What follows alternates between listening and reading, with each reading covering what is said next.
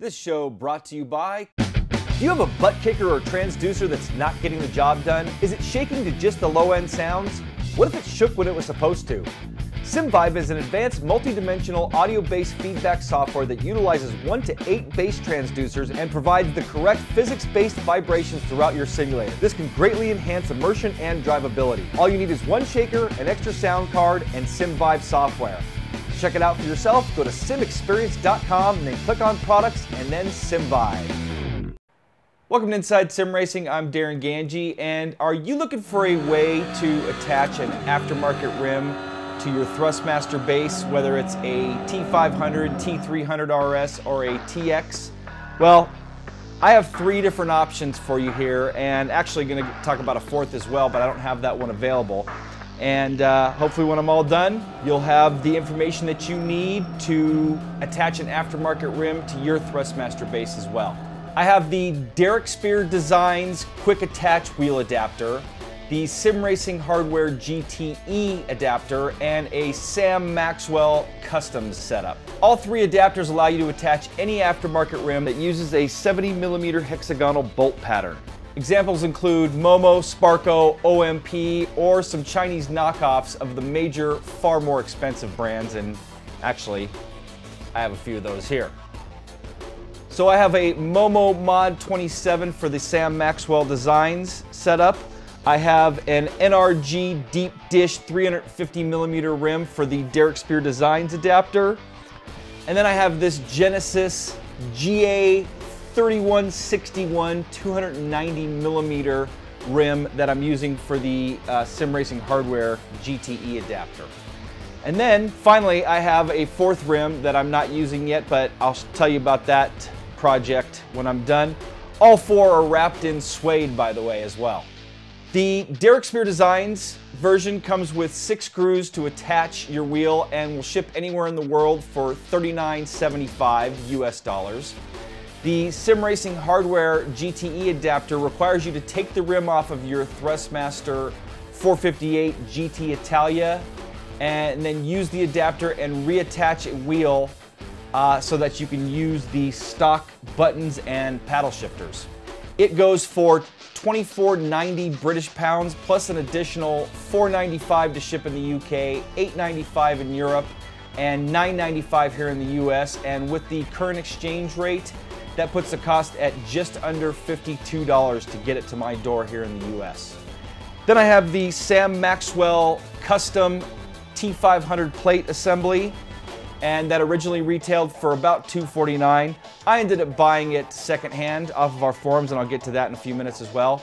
But it's electronically and mechanically compatible with the Thrustmaster bases. It has 13 functions available plus the paddles, so 15 total. Mine has 2 rotary encoders, a toggle switch, and 6 additional buttons. The only thing that you lose is the D-pad, so you wouldn't be able to use this setup on the consoles. As a matter of fact, you can't use any of these setups on the consoles. This you could, and I'll talk about that in a few minutes as well. None of these require a separate USB connection, but Sam Maxwell does make, actually that's the only thing he makes now, are his custom button plates, and adapters are only USB compatible, and you can do it for just about any base on the market. Thrustmaster, Logitech, Fanatic, AccuForce, Bodner, he'll make them for pretty much any base. And he no longer offers this option. And the other option that I'm going to tell you guys about at the end, Steve Spencely, he does offer that option, and I'll get to that. Sam will also offer a full package with a rim, so you don't have to buy your rim and then send it to Sam. He has rims that he will sell you as part of a complete package, so that's a cool way to go about it. I ended up buying this Momo, and I'll tell you about that in a minute as well. So first up, I have the Speare Designs adapter, and it's pretty basic, and it allows you to attach basically any rim that uses that 70mm bolt pattern. You lose your button functionality though, but if you have a button box, or in my case 2, it's not going to hurt you too bad. You're also going to need a shifter to go along with it because, you know, if you're driving anything that requires shifting, unless you're running an automatic, you're going to need something to do your shifting. Since I use this for mainly oval or NASCAR racing, I'm honestly not really missing the buttons. I've got the 2 buttons on the base that I can use, again, plus all my button box functionality. So I end up using one of the buttons on the base for chat and one for my tow, and then everything else I map on the button boxes. And then I use my TH8A shifter to handle all the shifting duties. So the rim for this one is a 350mm NRG deep dish steering wheel. And if you're looking for one like it and want to go this route, do a search on eBay and you'll see a lot of options. And again, it's an NRG. And it uses the same drill pattern as Momos and Sparkos and stuff like that. And it works great with the DSD adapter. I got mine for $90.98 shipped to my door. It's a quality rim. It's fairly lightweight. The suede honestly doesn't feel as good as the Momo suede, but it does feel good and does the job. And again, it makes for a great NASCAR style rim. So total for this package, you're looking at about $131 or $130.75 if you got this exact rim shipped to your door. And again, you're going to need something to handle the button functions, either your keyboard or a button box, and then you're going to need a shifter. Something that's odd about this adapter is that it doesn't line up the way the stock adapter does.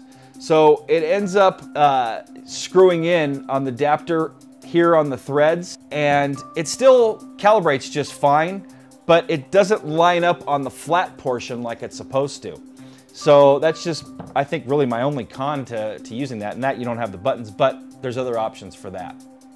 As a matter of fact, my Sam Maxwell custom also has the DSD adapter, and it does the same thing. Luckily, not in the same exact spot, but it doesn't thread like the standard Thrustmaster adapter. I don't know, maybe it's the way that Darin designed these, or you know, the way that they came out as far as the thread pattern goes. So anyway, next up is the Sim Racing Hardware adapter, and it comes with all the hardware to mount the aftermarket rim, 3 longer hex screws and 3 shorter. The 3 shorter ones are to attach the rim, and the 3 longer ones are to attach the hub. First thing you need to do is remove the 6 hex screws from the stock GTE rim. Then you need to remove these 2 Phillips head screws from the back of the GTE to remove the paddle and button mechanism. And after you do, be careful not to take out the quick release mechanism, and if you do, make sure that you didn't unplug it, and if you did, make sure you plug it back in. I didn't realize it was disconnected, and I got it all set up, plugged it in, and none of my paddles or buttons were working. So it was just basically working like my Speare Designs wheel. For this one, I recommend getting a rim that's 300mm in diameter or even smaller. This is a 290mm rim, and I ended up starting with the 350mm deep dish, NASCAR style, and the paddles were like way over here, so I couldn't even get to them, so that didn't work. Then I got this rim, 320mm, same situation. It worked, but the paddles were just too far away, and I have some fairly large hands or long fingers, and you know, it still just wasn't working right. I ended up finding this Genesis rim, and it was a blem. So basically the yellow stripe, and I'll turn it around here, the yellow stripe was off center a little bit. So I just took a Sharpie and blacked it out, and it doesn't bother me at all. I don't look at the rim while I'm driving anyway. Also got that one from eBay, so if you're looking for a rim like that, go, I think without the blem, they're about 130 bucks. So, and I think I did a search for 290mm rim. Just look for Genesis suede rim, or just do a search for steering wheels, and you may find a bunch of different options. So that's how I ended up finding them. So I ended up drilling this wheel myself, and actually had to switch the way it was supposed to be connected and the way that the Sim Racing Hardware adapter is supposed to be used. So the way it's supposed to be used is that the top screw here, or the bottom screw, is supposed to be at the top. So if you look at my Momo, it's basically supposed to utilize this one and then these 2. And due to the odd shape of this hub, it didn't work.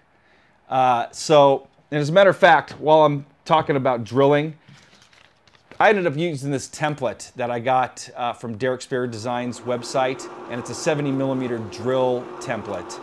And if you don't have a drill press, which I ended up going out and getting to do this, plus I needed it for other stuff around the house, don't attempt to do this with a regular drill. Otherwise, you could screw up. I mean, I was crapping my pants when I was doing this $220+ Momo, afraid that I wasn't going to do it right, and I did. I just took my time, used a center punch, and I used this template to make sure that I got it right. So for this, I used the same template. Again, I had to switch it around, and I had to end up adding some screws to it. So this really isn't the best rim to go with for this adapter, and I would recommend something like this, but then it gets kind of pricey. Now, it is possible to use a larger rim with that setup, and you're gonna have to do some custom fabrication to get it to work right. And a guy, David B, on our forums actually has a rim just like this and did just that. He drilled it out at a bunch of places, extended the buttons, drilled a hole for the D-pad so then he could use it on the console, and then he extended the paddles by taking his TX paddles off, drilling a hole, and then reattaching them to extend the paddles. So it worked. Kind of a rig, and I thought about going that route, but I just didn't want to. I wanted to make them more clean looking and more of a standard setup. So with that SRH adapter, you're really limited to the rims that you can get, and Sim Racing Hardware should put a disclaimer at their website stating that, because honestly, even though I love all my rims now, it would have saved me from getting some of these. I mean, I should have just realized that those paddles were not going to be long enough, considering the stock GTE rim is only 280, I think 280 millimeters. So I should have realized that, you know, right off the bat. And I also got this Momo. I was going to use the Momo Mod 27 with it, but then I ended up buying this adapter, and I'll tell you about that in a second.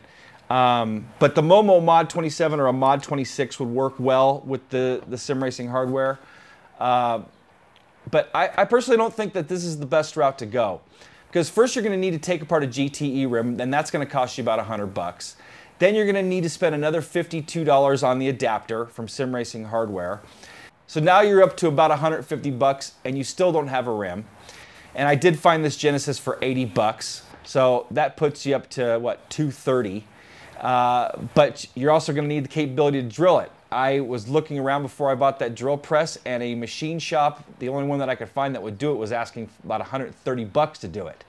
So now you're up to $230 plus another $130, $360 for this setup, for this with this blem rim. Without the blem, they're about $150. Or you go to a Momo and you're looking at another $220. So it could get pricey to do this setup. And so honestly, if you're going to spend that much, you might as well go to something like this.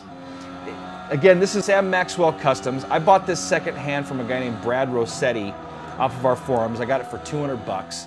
And I originally got it for this rim. And again, I should have probably done a little more research, but the paddles were not long enough for that rim. So that's why I got the Momo Mod 27, which is what he was using it with. And I gotta say, I'm really happy I ended up going this route, because I love this setup for, I've been running the IndyCar DW12 a lot on iRacing, and it's awesome. I'd actually like the paddles to be a little bit longer. I got the 290 millimeter Mod 27, and I would imagine these paddles are better with the 270 millimeter version, but I got used to it, and again, I got long fingers, so as you can see, nice positive click on the paddles.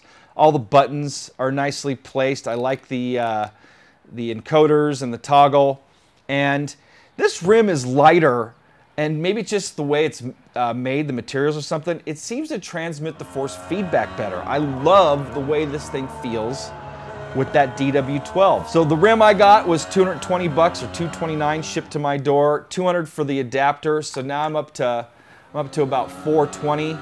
You know, and then if I couldn't drill it myself, it would have been over $500 for this.